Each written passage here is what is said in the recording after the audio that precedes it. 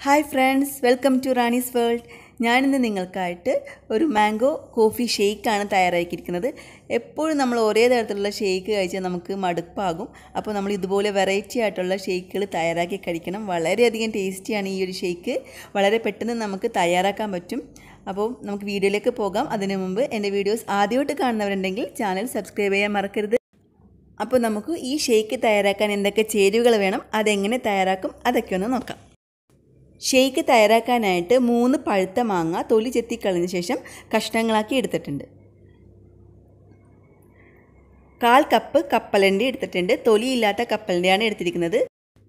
4 table spoon പഞ്ചസാര എടുത്തിട്ടുണ്ട്. 1/4 cup milk made എടുത്തിട്ടുണ്ട്. മിൽക്ക് മെയ്ഡ് ഇല്ലെങ്കിൽ 1/2 കപ്പ് പാലെടുത്താലും മതി. കോഫിയുടെ ഫ്ലേവർ കിട്ടാനായിട്ട് ഞാൻ ബ്രൂവാണ് എടുത്തിരിക്കുന്നത്. 2 രൂപയുടെ ഒരു പാക്കറ്റ് ബ്രൂവാണ് എടുത്തിരിക്കുന്നത്. നിങ്ങളുടെ കയ്യിൽ ഏതാണ് അവൈലബിൾ ആയിട്ടുള്ളതെന്ന് വെച്ചാൽ സൺറൈസോ അങ്ങനെ എന്തായാലും മതി. ഇൻസ്റ്റൻറ്റ് കോഫി പൗഡർ വേണം എന്നേ ഉള്ളൂ. ഇനി നമുക്ക് ഷേക്ക് തയ്യാറാക്കാം. അതിനായിട്ട് മാങ്ങ നമുക്കൊരു ജാറിലേക്ക് ഇടാം.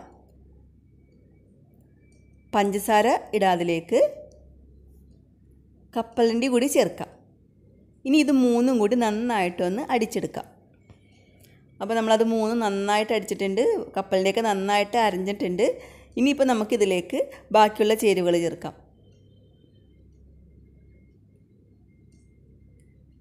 മിൽക്ക് മെയ്ഡ് ചേർത്ത് കൊടുക്കാം. മിൽക്ക് മെയ്ഡ് ഇല്ലെങ്കിൽ ഇതിപ്പോൾ 1/4 കപ്പ് മിൽക്ക് മെയ്ഡാണ്. ഇല്ലാത്തവർക്ക് 1/2 കപ്പ് പാൽ ചേർക്കാം.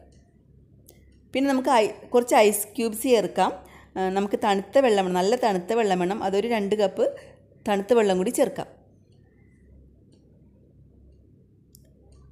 ശേഷം നമുക്കിതെല്ലാം കൂടി ഒന്നുകൂടി അടിച്ചെടുക്കണം. അപ്പോൾ അതെല്ലാം കൂടി ചേർത്തൊന്ന് അടിച്ചെടുത്തു. ഇനി നമുക്ക് കോഫി പൗഡർ ചേർക്കാം. ഞാൻ ബ്രൂവാണ് ചേർക്കുന്നത്. നിങ്ങൾക്ക് നിങ്ങളുടെ വീട്ടിൽ അവൈലബിൾ ആയിട്ടുള്ള കോഫി പൗഡർ ചേർക്കാം. അത് ചേർത്ത് നന്നായിട്ടൊന്ന് അടിച്ചെടുക്കാം. അതോടുകൂടി നമ്മളുടെ ഷേക്ക് റെഡിയാവും.